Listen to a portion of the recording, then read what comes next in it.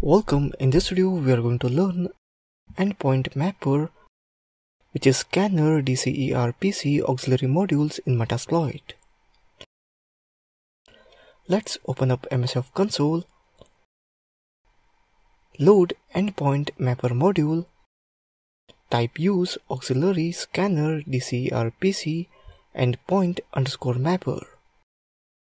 Type info. Here you can see that module information, basic options as rhost, target address range or CIDR identifier, port, the target port, threads, the number of concurrent threads.